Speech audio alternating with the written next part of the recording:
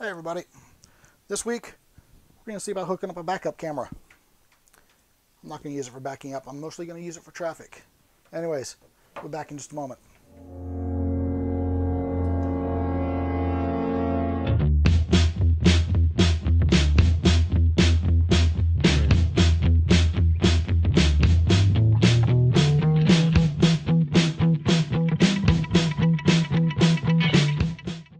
Welcome back to We Love to Camp. I'm Andy. This week, I'm going to be attempting to wire up this wireless rear view camera kit. It's made by Do Honest, and it's a fairly modest priced one. It's not expensive. Right here's the model number, and here's how much it cost. It's supposed to be fairly easy, it's supposed to be pretty decent, and all that good stuff. It's got a monitor that goes on the dash of your truck. That will not be mounted permanently on my truck because it's a daily driver more than it is a tow rig. But when it comes down to that part of the job, it will be done pretty cool, I hope. This deal, this is the camera. This camper is pre-wired.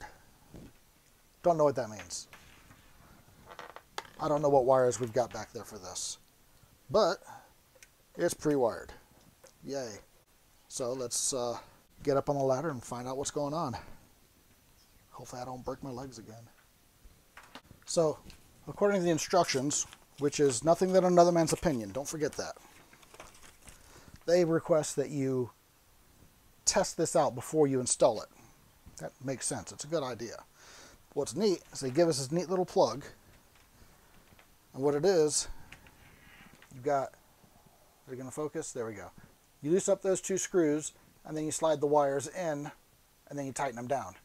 Remember, if you don't have a black wire, then white is going to be negative. So we got red for positive, white for negative. And that's how I have them wired up. Score. So this goes to two plugs. One plug goes to the camera,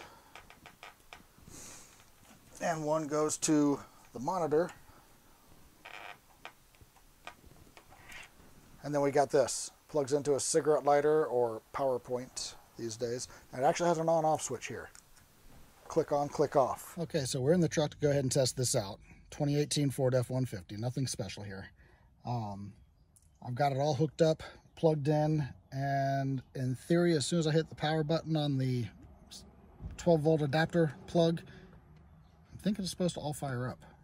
Let's see what happens. Now, I've got nothing installed. It's just sitting on the dash, plugged in there, and that bad boy's just looking out the window. So, let's see what happens. Power on. All right, here we go. Wait a minute. That's interesting. I'll have to check the instructions and see if that's supposed to do that. Now, I am noticing it said no, and now it's gone. It said no SD card. So I'm going to have to put an SD card in this. I've got a couple extras. That's not a big deal. But, hey, look at that. It works. Now to mount it all. This big giant screen, which, I mean, the thing is kind of ginormous, but this huge screen also comes with a suction cup to where I can stick it to the windshield. I'll block half of the windshield, but, you know, hey. So I'm not exactly sure what I'm going to be doing with this thing yet. So for now, I'm just going to leave this in here, and I'll just use the cigarette lighter plug. I'm not going to hard mount. I'm not going to hard wire. I'm just going to kind of let this go for now. That's something I can deal with later and won't take a whole lot of time when I'm doing it. It'll take a minute to wire it. I don't like seeing wires. What I would probably end up doing, wherever it comes, if I'm going to mount it right here, obviously not, but if I would mount it right here, then I would have the cord just dangle out here. Unplug it, just kind of tuck it in, and it disappears. Yeah, like that camera. that wire just disappears. But now I want to get the hard part done, and that's this. It does come with this pigtail on it, and there is an adapter that came in the box.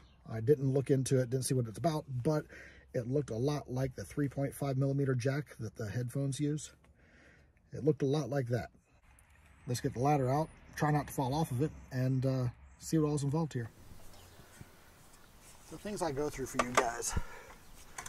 I gotta get up here and set this thing up on the neighbor's garage roof.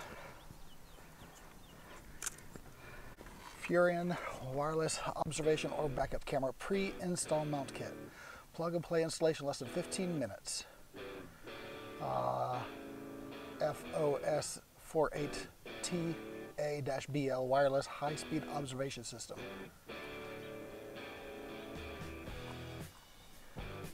Yeah. How about that? I'm not using their crappy camera. I don't know if their cameras are that bad, but I've heard that they're, you know, that bad. I'm not sure what to find underneath here.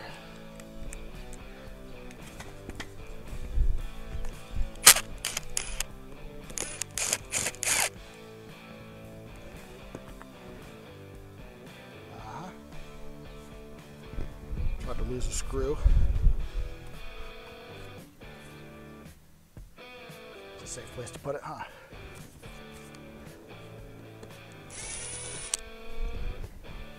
Better if that was hooked up. That wouldn't be hooked up looking right at me.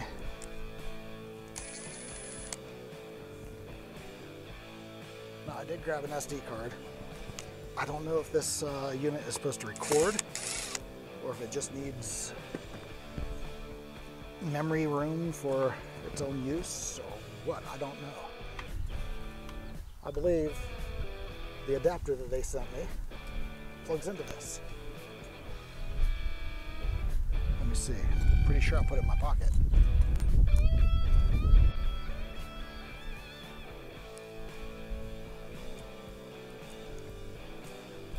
That sure feels like a winner. It came with this adapter. You got that plug, which plugs into the camera. And then, like I said earlier, it looks like a headphone jack. Plugs right in. Snap, done. And then I plug this into that. And then I've got to try and figure out how to mount this. I'm gonna mount it on here. So it's gonna be like this. Something like ish. I'm gonna take this down and do it on the bench. But what I'm gonna do is I'm gonna cut a notch right here. Just big enough for that cord to come out. And then I'm gonna bolt this on here. Of course, then I won't be able to put the screws in. Yeah, well, I got it figured out.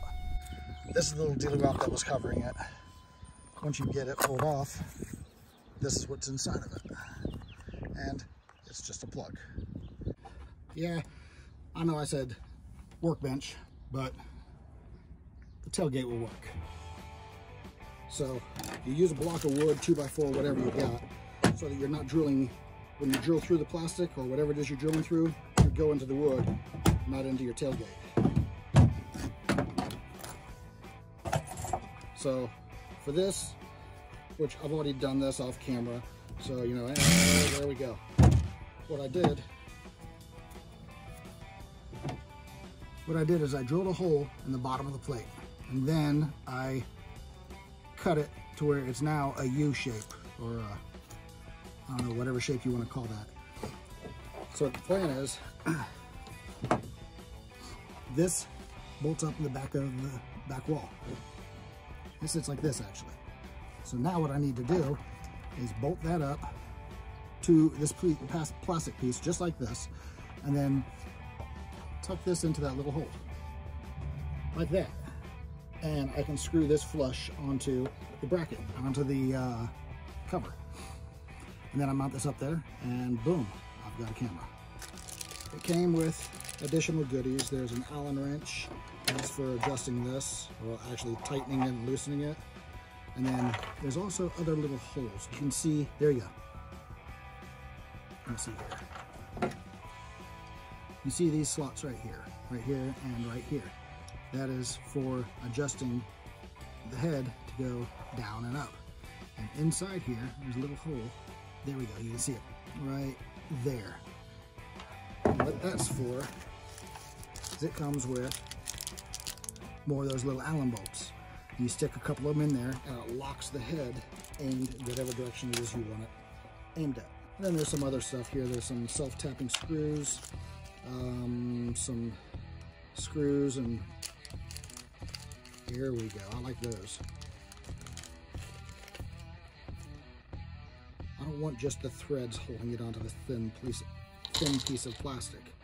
So I'm going to use the small screws with the lock bolts, or lock nuts. There's no such thing as a lock bolt. Put all these up here in this little cup holder. Okay.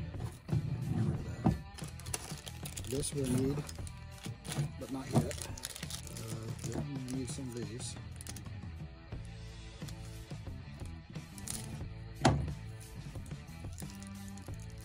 We're just going to go two.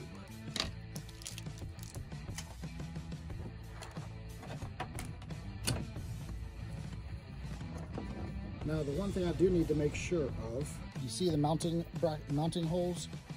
There's one up on the top, and then now there's one on the bottom. I need to make sure I don't cover those with the bracket. Just your regular paint marker. I don't know if it works. I bought this like a decade ago.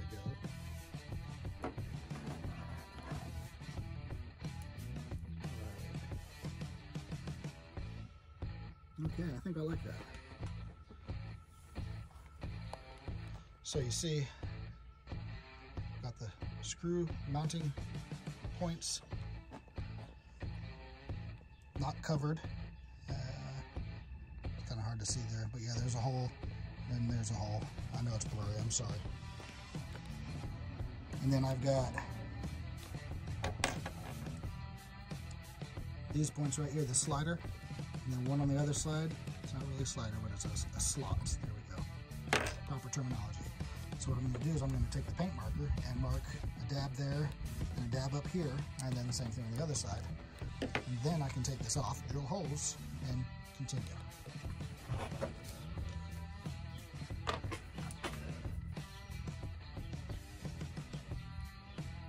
Just like that.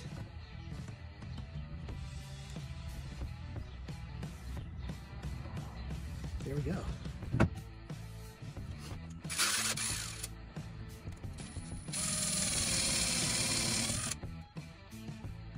You know you've drilled through far enough when you start getting wood chips coming up.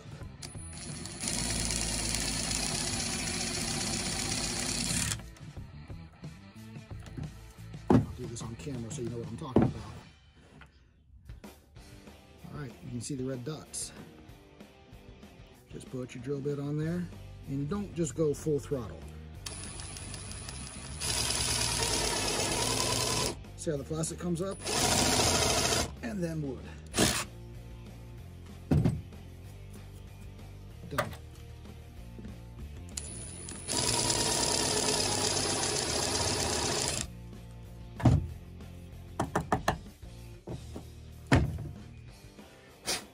And that's why you hold on to these. When the drill goes through, it leaves a very ugly edge, and it's a little bit protruding, a little bit unfinished. I just go through there and I just cleaned it off with the blade. You can also use a larger drill bit and just chamfer the hole a little bit. I'll do that for metal fabrication, but not on plastic. That's going a bit too far.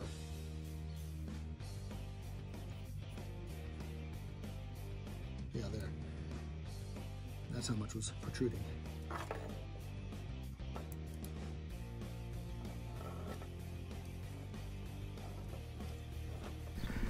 We're back up here, getting ready to do the final bits of the install. I said, all this is bolted together. Now plug it in, and I'm going to stuff all this wiring up in here. Or at least as much of it as I can. There we go.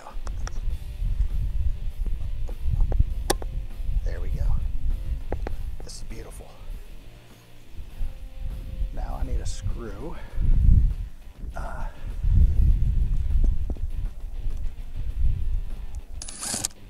Yes, I got one screw in there and I can let go. Now, Ziploc baggie.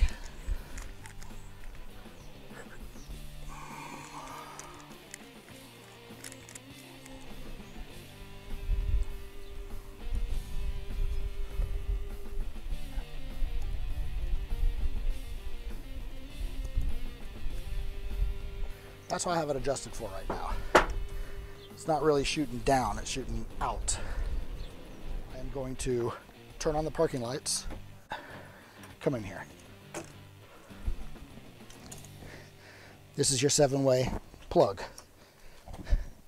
You see the blind spline right here? The notch there. Those two wires, those two plugs, terminals, you plug a fuse in there, or I use a relay, but you plug a fuse in there, and the whole time that's plugged in, your lights are on. I love doing that. So plug that in and hit the power. It comes on. You can have a regular flat screen, or you can have the eyebrow over it. If you have it on your windshield, that will help keep the sun glare off of the top, off the screen. As of now, I'm going to give this kit right now an A+. It was easy to hook up, it was easy to figure out, and it works. It works great. Beautiful picture, huge screen. If this is going to be a tow rig, a full-time tow rig, I would have that screen mounted somewhere semi-permanently. Since this is more of a commuting rig and part-time tow rig, then that's just going to be sitting in the camper until we go and take off, and then I'll bring it up here and plug it in. So my installation is not completely perfect, it's not completely done anyways, but it will be, and I'll probably cover that later on. But so far, this is a huge A+, it works great. All right, everybody. Hope you can hear me okay. Hope the audio is okay. I do not have my microphone. I'm on the initial shakedown run with the new camera. It's great for the money, but it's not a great camera. I still have to play with it and see what I can do. The refresh rate is way too low. It's, as the boy would say, he's a junior gamer, he would say it's glitchy. It's like frame, then frame, then frame, instead of just projection, instead of just motion picture type. Not enough frames per second. I think there's a potato up there that's wired up being used as a camera. However, even a potato is 11 billion times better than having nothing at all. This thing will work great for backing up. It works to let me know if there's somebody tailgating me. It lets me know at a stoplight if there's somebody right behind me where, you know, I need to move out, or I can take my time. I can see that I've got 12 people behind me. Well, if there's that many people, I can see them out here, but you know what I'm saying. But all in all, the ease of hookup was really, really, really easy. The worst part about hookup is getting on a ladder. And if you can get on a ladder, yeah, you're fine. It is that simple to hook up. Wiring was a simple nothing. It was plug in an adapter, plug that adapter into the trailer, and mount it and adjust it. That was it. That was it. And then in here, it's literally just sitting on the dashboard right now, because I still haven't figured out where and how I'm going to mount it. I've got ideas. But it's just sitting on the dashboard, and it's working great. And I got it plugged into the cigarette lighter. You know, old school. So that was even easier.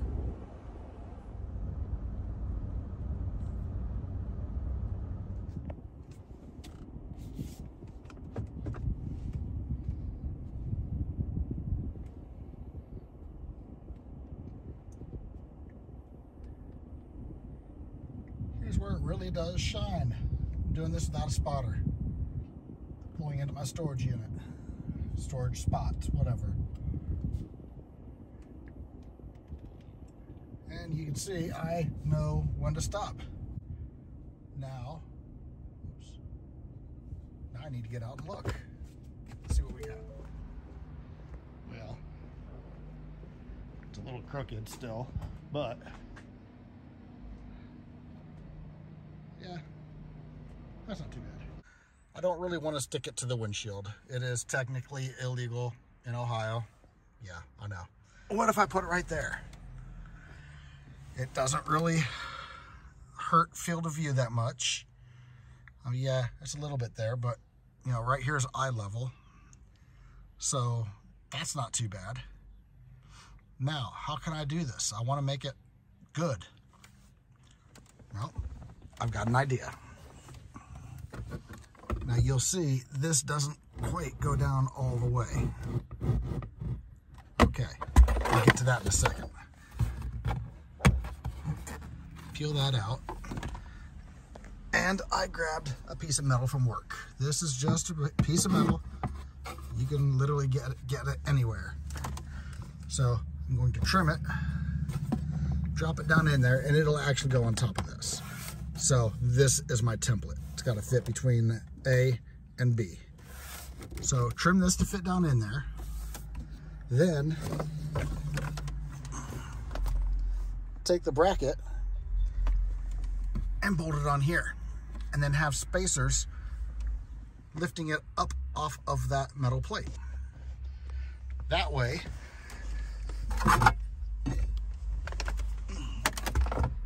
it's not down in there. It's spacers with sticking up and up in the air. Then that way, not only could I just grab the entire thing, you know, plate and all, whenever we get done camping, I just take the entire thing, boom, unplug it, and go put it in the camper.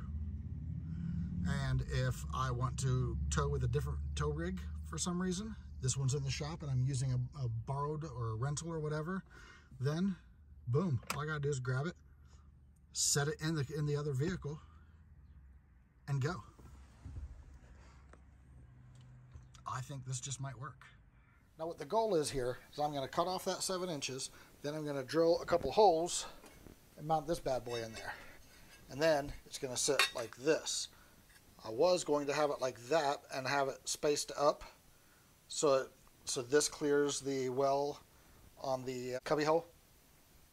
But instead I'm actually just going to angle it like that, angle it towards the driver. One thing you need to remember, if you have that, let me see if there we go.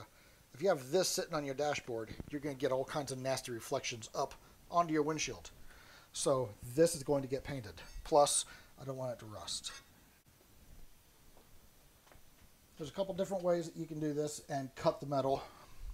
You can use a jigsaw with a blade. You can use a bandsaw if you have nice shop equipment. All kinds of stuff to cut it with. You can use cut-off wheel like this. Whatever it takes.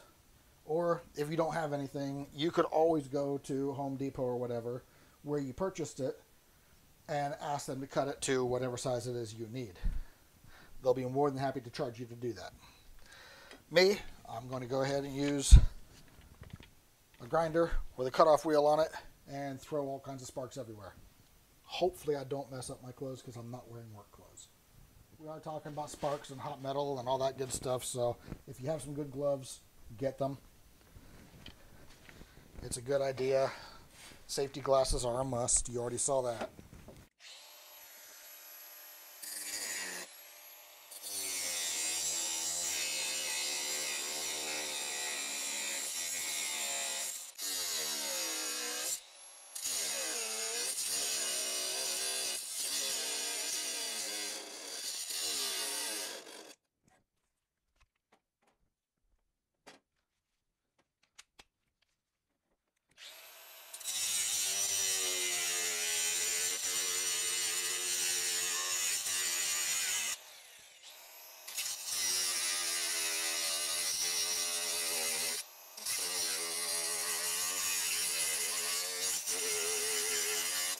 I joke around a lot about safety, but safety first. There's one other thing I want to do here with this piece before I start drilling it. So that was a thin cutoff wheel or a wafer wheel, but it's a really, really, really thin, rigid wheel.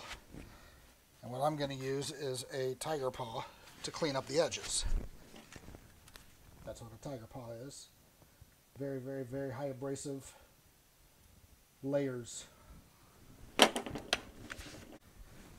Like that.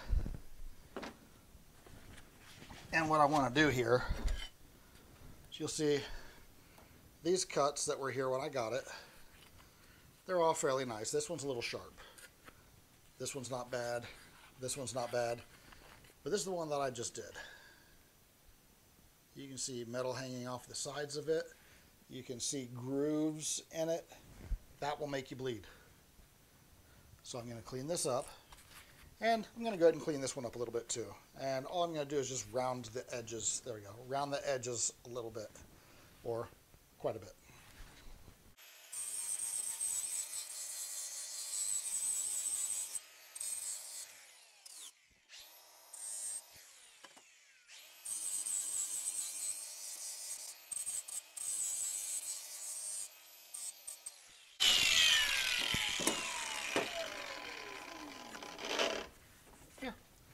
That's all it takes. Now see, that was the decent edge. That was the messed up edge. And it looks pretty good. In the manufacturing process and in the shipping process, storage and everything, they put oil on this metal to keep it from rusting. So just a quick shot with some brake clean. That takes off all the oil. It also takes off any oil that I put on there with my hands. Just give it a quick little blast.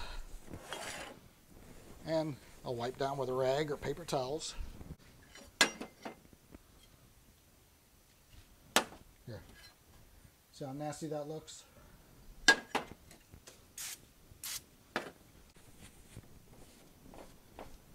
Ventilation. Don't huff it. Read the instructions if you're unfamiliar with the stuff. There you go. Look how clean that is.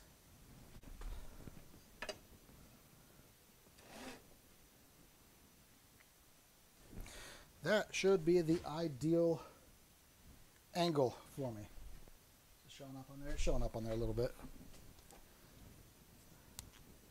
So now all I need, a little boop there, a little boop there.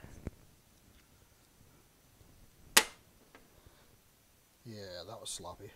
And now we got a drill. The only hardware I found lying around, 1/4-inch screw and nut. Unfortunately, it doesn't fit through these slots. Well, okay, I'll take that back. It threads into the holes. I may end up hogging out these slots a little bit. We'll see when it comes time to bolt it all together. So I've got options. I like having options. Drill the holes. You don't start off with a large bit. You start off with something small and you do a pilot hole and then you hog it out with that. You can do it with one bit, but that bit won't last long. That's how you dole them out.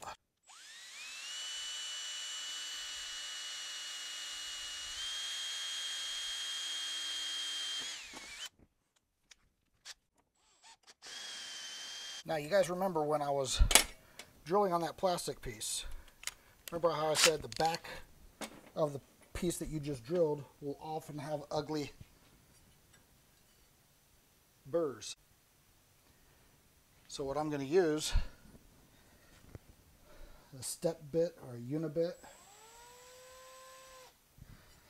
and basically I'm just going to go to one size bigger and just lightly go in it a little bit just to countersink the bolt head maybe, but to get rid of this mess. Right there, that's all it takes.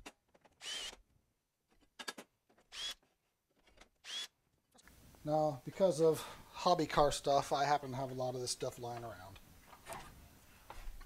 Just like paint cabinet. Now remember, I'm concerned about glare in the windshield. So I don't want to paint it red. I don't want to paint it yellow. I don't want to paint it orange. I want to go black. And I've got I've got some gloss black back here. No. Semi-gloss and satin. I'm going to go with satin. And this is a Rust-Oleum. It's not the best paint, but it's a very good paint. No, that's not black.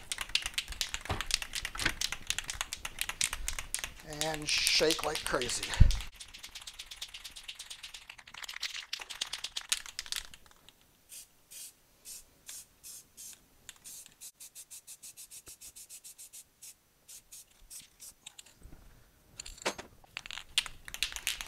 And then once that side is dry, come back out, flip it over, rinse, lather, repeat.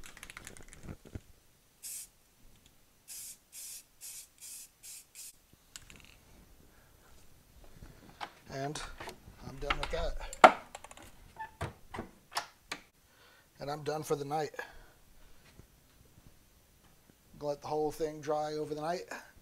Come back out here in the morning, bolt this on it, and head out to the truck. Okay, it's the next morning.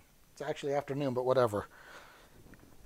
This is done. It's dried. It looks nice. Look at the not shiny surface. Nice dull sheen. That's perfect for what we need. And, you know, the world's not over when you make a mistake like that. See, right there, I'm off by half a hole. It's not the end of the world. Let's see here.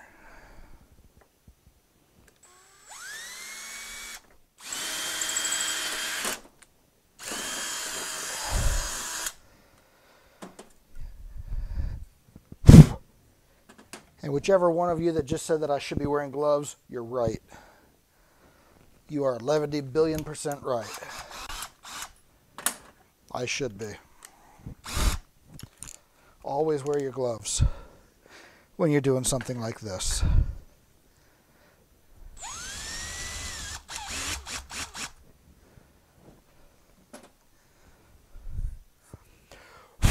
There we go. Okay. Fixed it. And once it's all put together, nobody will ever know. And there it is in position. For now, I'm just going to use this. I'll do eventually, I think I'm going to drill a hole down here in the corner where it's completely out of sight to anybody. They'll never even see it. And then run a cord underneath the dash and hook it up to an outlet that I'll end up putting in there. And I'll probably rerun this wire and do the same thing. I don't like the way this is run because it's actually right here. And it plugs in down, right down there. Not a fan of that. But it's, you know, not going anywhere. It's fairly stable. I can adjust it a little bit. You see I don't have any sun glaring off the screen. And also no reflections in the glass. So that's a total win. I've got a little bit right back straight behind it, but that's it. So that's going to be it on this one, finally. This is still a really easy project. Still a really, I'm going to call it a pretty decent setup. It's, like I said, it's not the perfect. It's a little glitchy, like the boy would say. But it's, for the money, it's good. It's a cheap unit. I do have another camera that I'm going to see if I can't put on this and run 2 cameras. I think that's out at the campground, and that'll be a camping trip experiment. Well, if it succeeds or if it fails, you guys will know about it. I'll post it up on here. But I like the way this came out. I think everything looks good. I like it. I don't think I've asked yet, but do me a favor and click the like and the subscribe and all that good stuff. Leave a comment underneath. That helps a lot with getting our videos out to people who are actually wanting to get to our videos. Does that make sense? It helps the algorithm recommend it. Tell me in the comments, how many of you have backup cameras? How many of you use them? How many refuse to have them? I'll tell you what, I have one on the truck itself. It makes hooking up a breeze. And now I've got one on the trailer, and that's going to make backing into the campsite real easy, which it's already pretty easy, but it's going to make it that much easier now. If I don't see you in the comments, we'll see you at the campground. Take it easy.